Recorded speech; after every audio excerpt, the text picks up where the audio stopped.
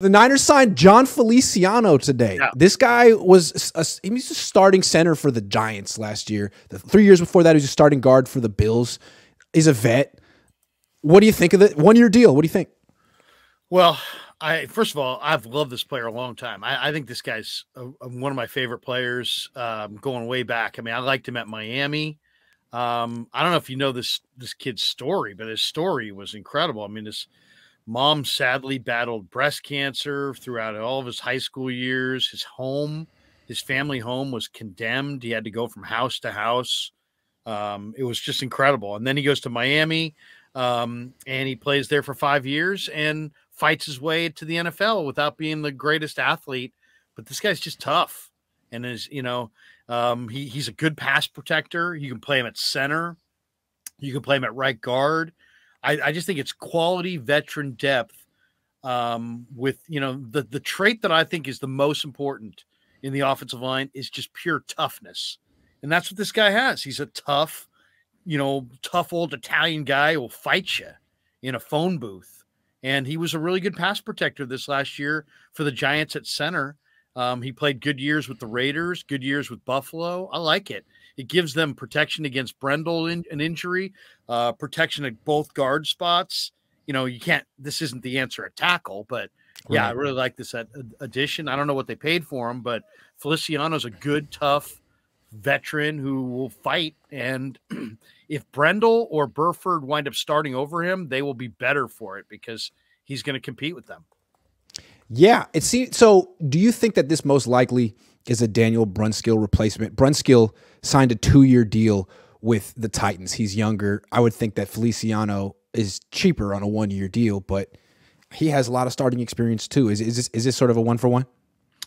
I think, yeah, but I mean, Feliciano's quite a bit better than Brunskill. Okay. Okay. Brunskill's, good pass protector, but didn't give you hardly any movement never gave you much pop in the run game. This guy's more of a run game. This guy's bigger. He's 325. He's more physical, and he's more of a road grader. I like this helps their run game up the middle quite a bit. Well, let me ask you this. Is it possible that he'll start at right guard and Spencer Burford will move out to right tackle? I think that may be asking a lot of Spencer Burford, but I think that it's very likely that Feliciano might become the Brunskill who shares time with Burford at right guard. Yeah. Right. Because they need to figure out a way to not figure out, but they need to be able to run to the right. Last year, I think they ran left more frequently than any team in the league. And you can't be a dominant run team if everyone knows which way you're going.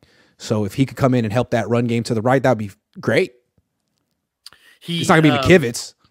I mean, he was top 10 ESPN pass block win rate among centers, which is a little surprising because I think of him more as a strong run blocker, but he had a 95% win rate as a pass protector at center.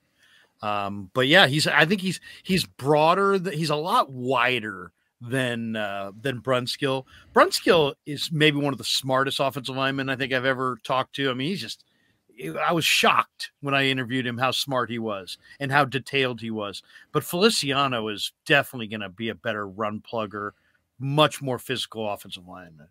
Yeah, I can't see the Niners benching Spencer Burford if they look at him as their future at right guard for a vet on a 1-year deal. So I kind of see this as Daniel Brunskill replacement. But as you look at it as a Daniel Brunskill improvement. So that's. Oh, I think it's definitely an upgrade. Brunskill was good for what they needed him for, and he's a technician. But I mean, Feliciano. Wait till Feliciano's a much wider guy. Yeah, he's going to be harder to get around, and I think he's. And the Niners need some large offensive linemen. They got to block Jordan Davis this year. It's a big D lineman in the league. They got to in the NFC among the contenders. So. And if you lose Brendel to an injury, at least you got a 325-pound veteran who's done it before and not just, maybe Zakel, maybe Poe, Right. So I think I think it's a good move. It seems like Kyle Shanahan would rather not have a rookie center. It seems like that's kind of a position he wants a vet who preferably knows his system. Yeah. It's a cerebral position. You're making a lot of the line calls and, you're sliding protections and, you don't want to take a chance with somebody who you don't, that's still learning the craft. So I think that's the area where if they're going to err with a veteran over a rookie, they do. Ace Nong 29 says, "Thank you for keeping us sane, waiting for the season to start. Amazing content." Oh yeah, this is when the real pros make their hay right here. The off season. Right. It's not easy. Right. Burford and McKivitz sharing right tackle, Feliciano at right guard. Possible. The way you describe Feliciano makes me feel like don't count him out as a potential starter.